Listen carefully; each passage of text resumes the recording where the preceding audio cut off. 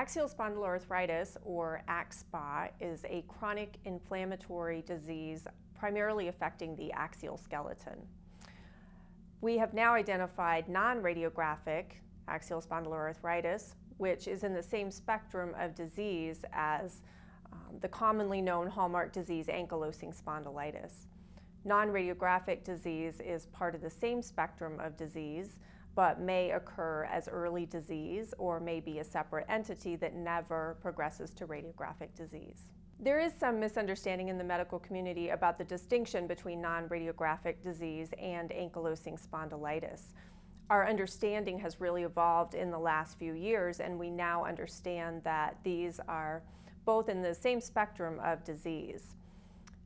The symptoms are the same, the response to treatment is the same, but we don't yet know who will progress to radiographic disease, and everybody may not progress, particularly women. It can take up to 10 years for x-rays to show damage from sacroiliitis, and thus the importance of using MRI as well as other criteria to make the diagnosis earlier. Both non-radiographic AxSpA and AS have a similar burden of disease.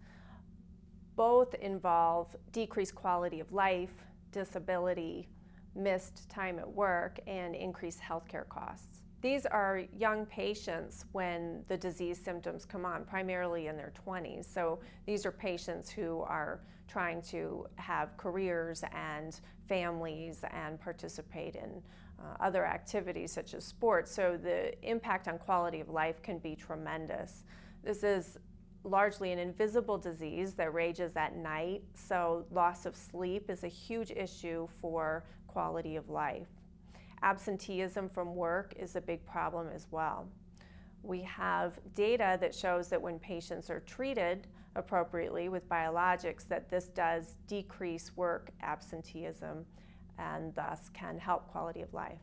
We do know that disability increases throughout the decades with axial spondyloarthritis and AS.